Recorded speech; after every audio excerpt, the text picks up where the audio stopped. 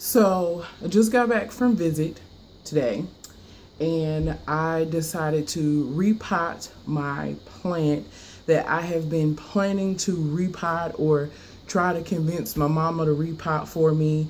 I saw a little leaf or a piece of the root sticking out. So of course, once the roots start sticking out, that's when you know it's time to repot your plant. So first off, let me just show you what the plant looks like. So it's growing out pretty long. This is the pot it was in. And it was stuck down into this pot to the point where it was cracking. And I hadn't even noticed the cracks before. And I'm like, okay, well, the dirt's not coming out. So once I started fiddling with the dirt and loosened it up a little bit, I realized it wasn't dirt, but all of what was impacted in there was the actual roots of the plant. Of the plant. So you see the difference in the size here. This small one. And now it has been replanted in this bigger pot.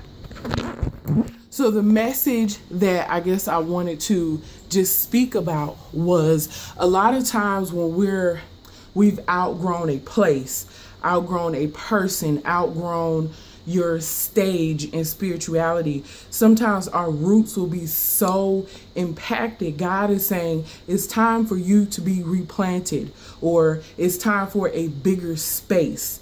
We outgrow things sometimes. We're like, oh, we're comfortable, we're warm. But when our pots start cracking in the space that we're living in and we're stuck in, it's not meant for us to stay in that spot.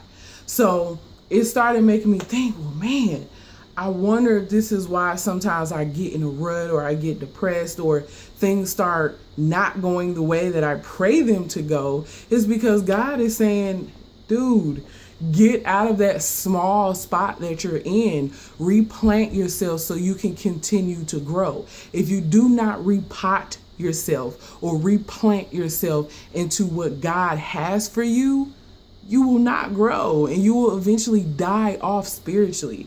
So my message, if your pots are starting to look like that, make sure you're taking care of your plants.